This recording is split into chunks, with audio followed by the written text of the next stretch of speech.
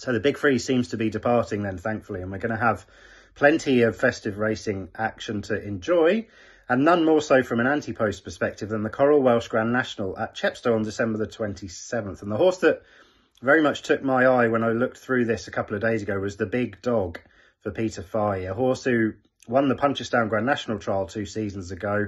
Last season never quite worked out for him for one reason or another, including in the Welsh Grand National, where he was going well before a mistake ended up with the reins over his head and he had to be pulled up. But this season, he's been a different entity. He's had 2 starts, 2 wins. For a horse that was always going to get better as the season dragged on, that's pretty notable. Both of those wins were in big races over in Ireland, the Munster Grand National and the Troy Town, 2 races that take a lot of winning. They are over 3 miles, and he was just getting going in the closing stages. So the 3 3/4 miles at Chepstow, given he's absolutely 100% race fit, in form, battle hardened. 10-1 was available a couple of days ago. He was 16-1 before that. 8-1 is the best price currently, which I still think is fair.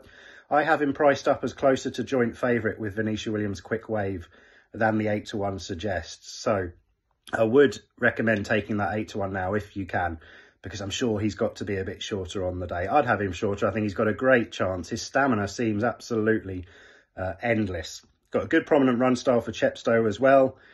There was almost a tick in every box, really, for the Big Dog. For the Coral Welsh Grand National, 8-1 on December the 27th.